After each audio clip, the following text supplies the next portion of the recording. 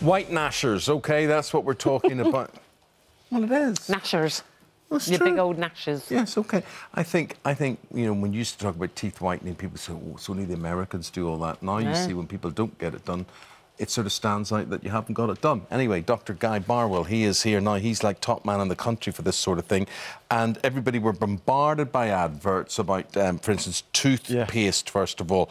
Does it work? Whitening paste. Whitening paste. It certainly works. It's certainly going to improve the cleaning of your teeth. They're adding new chemicals and things into the toothpaste that are going to help, but it's not looking at the same sort of whitening as you're talking about, where you're going to whiten the intrinsic part of the tooth itself. So is this taking just, you know, like coffee stains and tea stains and wine, red It's going to wine? improve and help and improve some of the colour, you know, by getting rid of those stains, but you're not going to get that next level. And is there anything in particular, Guy, because there's so many toothpastes now say whitening, is there anything in particular that we should look out for? Really, it's just making sure that it's a toothpaste with fluoride in it. Fluoride. You know, fluoride's a big benefit to help strengthen the teeth. Some of the whitening toothpastes try to avoid having fluoride, and that just seems a bit of a pity with it when we know that's one of the... But you're not going to see a drastic difference, are you? No. If you've got stained teeth, it's going to improve a little bit. Yeah. Which brings us then to mouthwash. Yes, so a lot of them say, well, the new ones now are saying whitening mouthwash, but they didn't say before it was all about fresh breath. Now it's about whitening as well. It's a different type of marketing, people wanting whitening these days. And yes, again, it's probably going to add a little bit of benefit by lifting some of the stains. But compared to toothpastes, where you've actually got the abrasive nature, where they actually clean off the stains as well. Yeah, it seems hard to believe that just slushing that round your mouth is going to lift stains. It's not going to do a great deal. It's going to be a little bit of added benefit, but for me, if patients would be better to spend an extra minute or so brushing their teeth than jumping onto a mouthwash. Which now, is going charcoal, I'm fascinated by charcoal toothpaste, because I've seen these demonstrated and they look awful. Yes, it's not a great... does it work? And what is it about charcoal that suddenly burst onto the scene? And, so you've got to make your teeth black first to be white. That's the idea. Which, if you think about it, you're going to put a lot of black stuff on your teeth, look in the mirror. When you clean them off, they're going to look a lot whiter straight away afterwards. So I suspect that's part of it. But why has everybody jumped on this charcoal bandwagon? Where did this suddenly come from and why? I think charcoal is just a natural ingredient. It's slightly abrasive. It's going to, again, be able to improve the cleaning of your teeth, but it's not going to get rid of the intrinsic colour. Once again, it's going to improve some of the staining. So it's not bad. I mean, you know, if you compare that to the whitening toothpaste, it's doing the same job, really. It's probably doing much the same job, but as long as it's got fluoride in it. And some of them have got other chemicals, such as hydroxyapatite, which will also help strengthen the teeth. Yeah.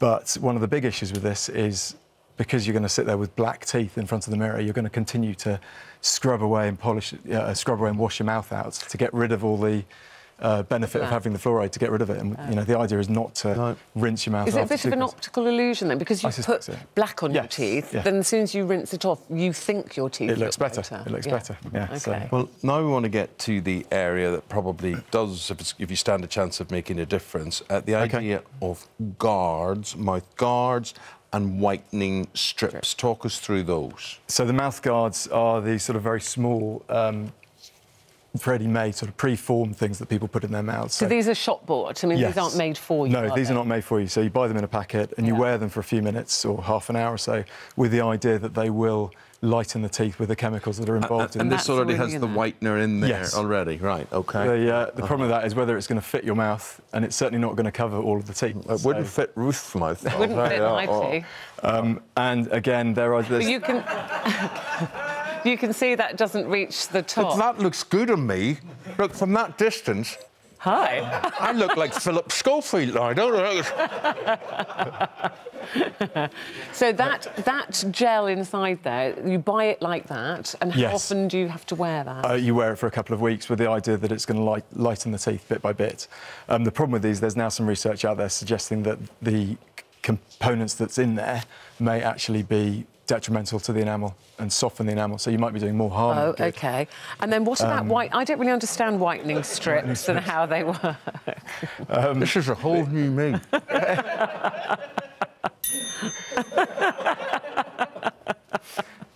The ring of confidence. Yes, quite. So explain whitening strips. The whitening strips, you actually put them on the front of the teeth and try and get them in between the teeth. But again, they're going to be difficult to apply. What is that? You peel, that? You peel them off the backing, and again, they've got a very light... Oh, hang on. Oh, I see. So you peel that off. Yeah. And you stick that, and you stick that on the teeth with the idea that on your teeth. I don't want it on my teeth. That they will slowly lighten bit by bit. Right, so how long would you have to have that strip on your teeth? Half an hour or so. OK. And what do you think of those? They've probably got a little bit of added benefit, but Would you again, stop? compared to tooth brushing... Do you fancy me like this? No. All right. And also, they're going to be difficult to apply, so you're not going to get them in between the teeth, which is where the stents You're not a fan? They're going to help a little bit, but they're not going to be a huge benefit. So some home remedies. Yes. Baking powder, we hear a lot about. A lot of toothpaste have baking I do. It's been around for in. donkey's years in toothpaste. It works quite nicely, again, as a light abrasive. But is there any benefit in making up a sort of poultice yourself to brushing and scrubbing? You're better just to buy the toothpaste. OK, and then this is apple cider vinegar. That's vinegar, which is a huge no-no, because we spend our lives trying to reduce the amount of acid in patients' mouths. We know there's a lot of problems with these sugary drinks and acidic drinks. If you're holding a vinegar in your mouth, then it's going to be a huge problem. And then just very quickly, this is how I whiten my teeth. Years ago, I had the treatment done at my dentist. And then they make you a bleaching tray. These little mouth guards that you actually wear.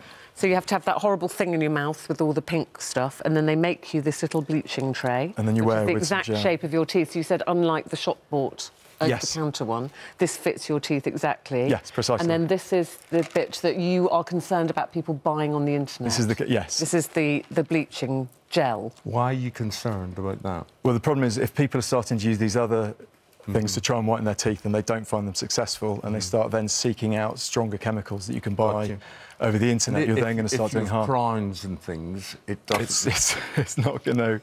I feel like Les Patterson. Oh, you're spitting like Les Patterson at the moment. So if you're going to do the whitening treatment at the dentist, then you buy the gel from the dentist because it doesn't have such a high peroxide. Yeah, there's a maximum amount we're allowed to use in the UK, but if you look on the internet, you can buy several times that. So don't buy it on the internet. It's just a much bigger risk. If you want to. Because it's the hydroperoxide. Hydrogen peroxide, yeah. OK. So really, you think this is... Oh, sorry. This is expensive, but you believe that this is the best way if you really want that kind of celebrity white Nothing's look. Entirely predictable, but of all of these things, this is going to be the most predictable outcome. If you want to look like me, that's the way to do it. Guy, thank you very much. All right, you're welcome. Thank you.